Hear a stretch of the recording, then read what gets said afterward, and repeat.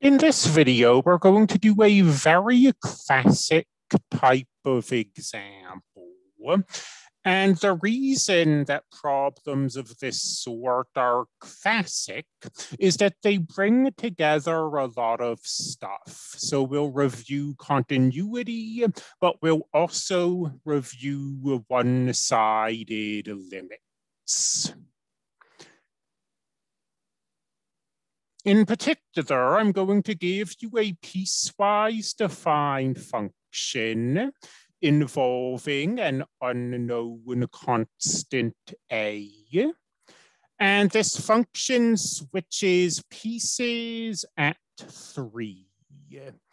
And I'm going to try to make this function be continuous at 3 by selecting appropriate values of a. And we'll just go through this point by point. What do we need for continuity? Well, to be continuous at 3, f of 3 needs to be defined. And we do have that automatically. 3 is greater than or equal to 3. So f of 3 is 3 squared plus a, or 9 plus a. All good so far. Now we need this limit to exist.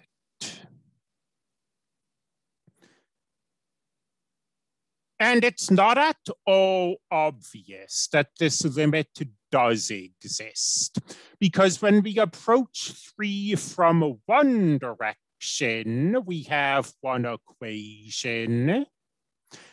And when we approach 3 from another direction, we have a different equation. And for the limit to exist, it shouldn't matter which side we approach 3 from. To tackle this, we'll use one-sided limits. So this limit exists if and only if the limit as x approaches 3 from the left equals the limit as x approaches 3 from the right. What happens as we approach 3 from the left? What is this limit? Well, if we're to the left of 3, we are in this piece. And this is a polynomial.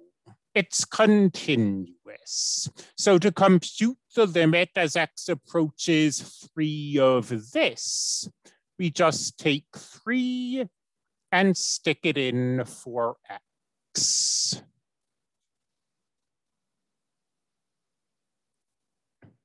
And we get 6 minus a.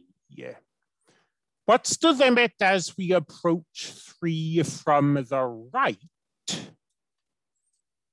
Now, if we approach 3 from the right, we're in this piece. And this is a polynomial. It's continuous. To find the limit, we'll just take 3 and stick it in there.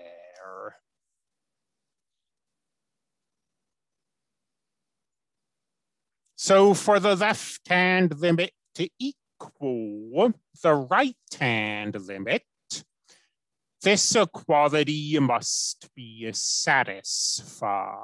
And this is something we should be able to solve without too much trouble. Take the 9 over to the left. Take the a's over to the right.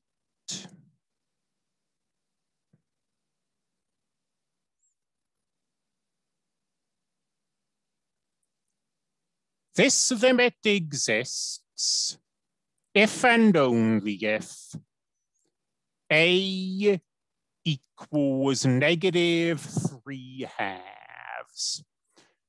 So the only possible answer to this question is -3/2.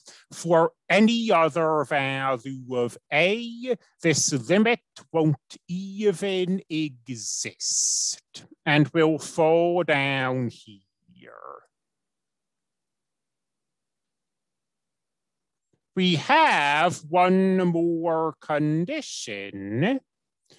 So let's say that a does equal -3/2.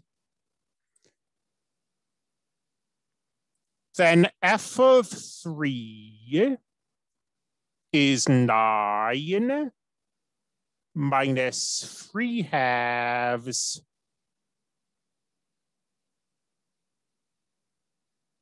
so 7.5.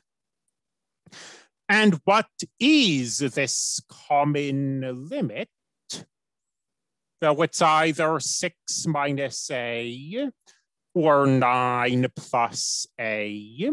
For this value of a, that's the same thing, 7.5. So our last condition is satisfied. F of 3 equals the limit as x approaches 3.